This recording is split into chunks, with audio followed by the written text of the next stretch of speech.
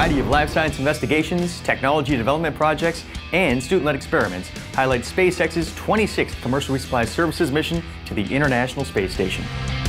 Many of these investigations are sponsored by the ISS National Laboratory, intending to bring value to our nation through space-based R&D while enabling commerce in low Earth orbit.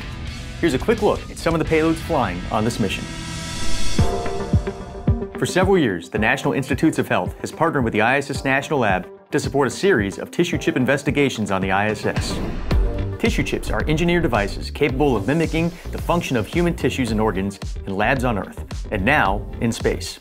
These chips in space allow researchers to test not only how human cells and tissues react in low Earth orbit, but also to evaluate potential drugs for patients on Earth. On this mission, a research team from the University of Florida is launching an investigation to develop a tissue chip system to culture and electrically stimulate human skeletal muscles. Results from this project could lead to new therapeutics to treat age-related muscle loss conditions on Earth. Sticking with the life sciences, RevBio, a growing pharmaceutical company, will launch a mouse model to the space station to further evaluate the company's proprietary bone adhesive, Tetranite.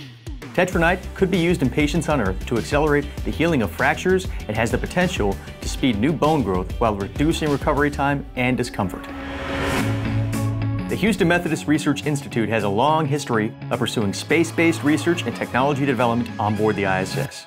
And on this latest mission, the team will test an advanced implantable drug delivery device that can be remotely operated. The device would allow for the controlled distribution of therapeutics inside the human body, and if proven successful, could lead to remote medical care like telemedicine. This mission will include more than 20 student-led experiments that will be performed on the space station.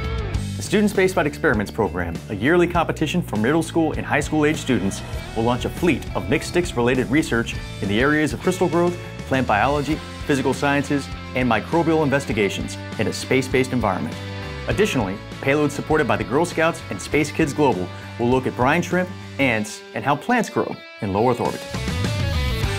These represent a few of the more than 20 research payloads sponsored by the ISS National Lab that are launching to the space station on SpaceX CRS-26. To learn more about all ISS National Lab payloads on this mission, please visit issnationallab.org.